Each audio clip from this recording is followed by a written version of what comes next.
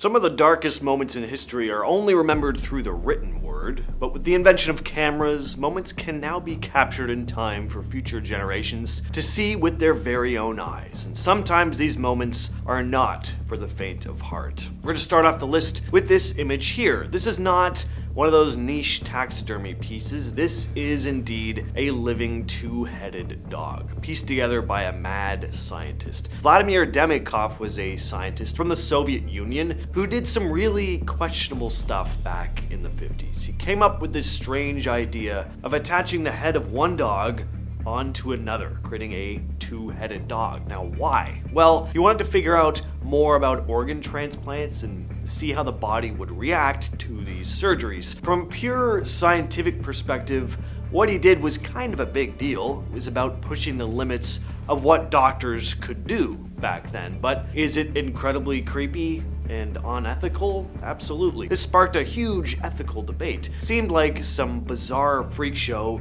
rather than an ethical scientific pursuit, and people got pretty upset about it. Playing around with life like that, creating these weird creatures just for the sake of curiosity, it didn't sit well with a lot of folks, and unsurprisingly, the dogs didn't live very long after these experiments. So while Demikov's work was kind of groundbreaking, it was also just downright cruel. You know what's downright cruel to us is if you don't subscribe to this channel. I mean, what are you waiting for? It's free. We got awesome videos coming your way on the daily, so don't miss out. Hit that button down below. Next up, we have this image here of Captain Robert Falcon Scott and his team of explorers after finally reaching the South Pole. It had been a long, grueling, treacherous expedition, and they'd arrived only to find out that a Norwegian team of explorers had beaten them to the punch. Not only were these men now exhausted, starving, and frostbitten, but they wouldn't even be remembered as the team to reach the South Pole first. And now they had to make the long return trip back to base camp. You can see how miserable and distraught they all look here, not to mention very unwell. Definitely frostbitten. Tragically, the team would never make it home alive. The weather was harsh, they were already suffering from exhaustion, and they were running out of supplies. The first member of the team to pass was Edgar Evans, who died on February 17th of 1912. Then Lawrence Oates willingly walked out into a blizzard, ending his own life. Scott, along with Edward Wilson, Henry Bowers, and Edgar Evans, kept going, but things got worse. The storm ended up trapping them in their tent for 9 whole days, and they couldn't move. They died in the tent, just 11 miles away from where they could get more supplies. This is a photograph taken in 1986 of what were known as the Chernobyl liquidators. See those white stripes, the patterns at the bottom of this photo? That was caused by radiation on the film. The Chernobyl liquidators were a group of people who were called in to clean up the mess after the Chernobyl nuclear disaster in 1986. Their job was to try and make things safer for dealing with the radioactive contamination. These were regular folks, soldiers, firefighters, and other workers who faced really dangerous conditions to help control the aftermath. These workers had to deal with high levels of radiation, and many of them got sick later on due to exposure. They didn't have fancy gear like we might see today. In fact, there wasn't even enough protective equipment for everyone, so some of them had to construct their own out of leather and lead plates. It was an incredibly tough and risky job, and they faced severe health consequences because of it. Some, of course, even died because of the exposure. Alright, this is a pretty famous photograph in the world of paranormal photography, and for good reason. This picture has a pretty chilling tale behind it. It's a very classic kind of ghost story. Back in 1924, during a routine voyage, tragedy struck the SS Watertown when 2 crew members, James Courtney and Michael Meehan, lost their lives and were buried at sea. 2 men had been sent to the ship's interior cofferdam to clean and do repairs, but they were unaware there was poisonous gas leaking into the area they were working in, and they died inhaling the fumes. What followed was this series of events that would go down in maritime history as one of the eeriest tales ever told by seafarers. After the burial, the remaining crew reported an unsettling sight. They claimed to see ghostly faces appearing in the water alongside the ship, and the faces looked just like Courtney and Meehan. One crew member managed to snap the famous photo that is now infamous, seemingly revealing their ghostly faces in the water. Alright, want to see part of the underground hideout of a Russian doomsday cult? Well, you're looking at it. This is one of those images you can kind of smell just by looking at. Never a good thing. Pyotr Kuznetsov led a strange group called the True Russian Orthodox Church. And in 2007, he convinced his followers to barricade themselves inside a cave. Kuznetsov wasn't with them because police had him in custody. He claimed to be a prophet, combining Christian teachings with visions of the world ending. So why did they hide in a cave? Well, they genuinely thought the world was about to end, and by shutting themselves away, they believed they could shield themselves from the apocalypse. The police found out where the cave was, but the people inside threatened to harm themselves if the police tried to step in, and after a few months, yes, months, spent in that cave, the Russian security forces finally stepped in.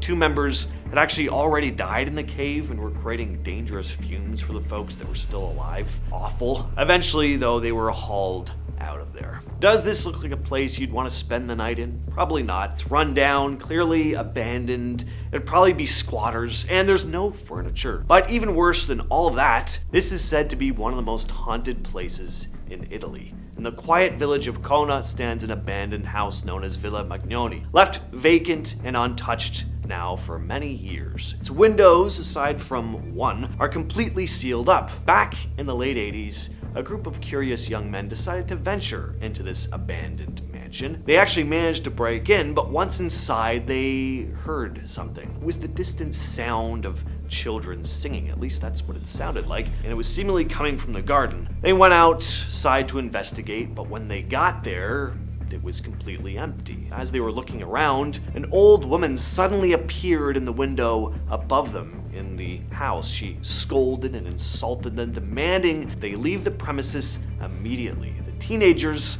did the smart thing and hastily booked it out of there, but just after they'd hopped into their car and began peeling off, they got into an accident. 3 of them ended up losing their lives in the crash, leaving only 1 survivor. In the aftermath, the villagers took the precautions and sealed off all the windows of Villa Magnoni, believing someone or something dark was lingering inside the property. Weeks later, they discovered that the covering on one specific window, the very one where the old woman had appeared to scold and curse the boys, was mysteriously uncovered. This is one of the last photos taken of the Apollo 1 crew on the day a deadly fire erupted during a pre-launch test. All 3 astronauts lost their lives. On January 27th of 1967, during a pre-launch test for the Apollo program, the crew of Apollo 1, Gus Grissom, Ed White, and Roger B. Chaffee, were conducting a test at Kennedy Space Center in Florida. The spacecraft was mounted on its launch vehicle. The purpose of the test was to check the spacecraft's systems and conditions, simulating a launch with external power sources disconnected. During the test, though, the crew encountered an issue. A fire broke out in the pure oxygen environment of the command module's cabin. The fire spread incredibly fast because of the highly flammable materials that were used at the time to construct the spacecraft. This is one of the last known photographs taken of a man named Michael Rockefeller, the son of New York Governor Nelson Rockefeller, who never returned home from an expedition to Dutch New Guinea, now part of Indonesia, in 1961. Michael was on a mission to study the Asmat people, an indigenous tribe known for their unique art and customs, and while on an art collecting expedition along the coast, Michael's boat capsized. He and a fellow explorer, Rene Wassing, tried to swim to the shore, which was about 12 miles away, but Wassing eventually became too exhausted, and Michael decided he was going to continue swimming alone, hoping to reach help. But Michael would never be seen again. Now, the famous theory is that the very tribe seen with him in this photograph ate him. Now, although cannibalism was still a bit of a thing in some areas of Asmat at the time, there's not a whole lot of evidence for that. It just makes for a sensational kind of story. There's another possibility that he was attacked by sharks or just succumbed to exhaustion. This is a photograph taken inside Waverly Hills Sanitarium in Kentucky, a hospital that became famous for treating patients suffering from tuberculosis. So yeah, a lot of people died there. It opened in 1910 to treat people with the deadly lung disease. Back then, there wasn't a cure for tuberculosis, so the sanitarium focused on providing fresh air and sunlight, thinking it might help patients get better. As the years went by, better treatments for tuberculosis came along, and the need for places like Waverly Hills decreased. The sanitarium eventually closed in 1961. After that, it went through various uses. It was an old folks' home for a short time. Nothing really stuck though. Now, what makes Waverly Hills famous, or maybe infamous, is its reputation for being very haunted. Over the years, people started to tell stories about strange things happening there. Glowing orbs, the sounds of disembodied coughs, footsteps making their way down the empty halls. One of the most famous stories is about a ghostly figure named Timmy. According to the tale, Timmy was a little boy who stayed at Waverly Hills and died there. People claim to have heard a child's laughter and seen a shadowy figure resembling a young boy. Because of all these stories, Waverly Hills has become pretty popular for ghost hunters. There have even been TV shows and documentaries filmed there. And finally, we have Mayenga Nasaka. Mayenga Nasaka was a nurse in Zaire, now the Democratic Republic of Congo, during a scary time in 1976, the Ebola outbreak. This photo captures one of the last moments of her life. Mayenga got infected with the Ebola virus while she was working at Mambalat Hospital in Kinshasa. She was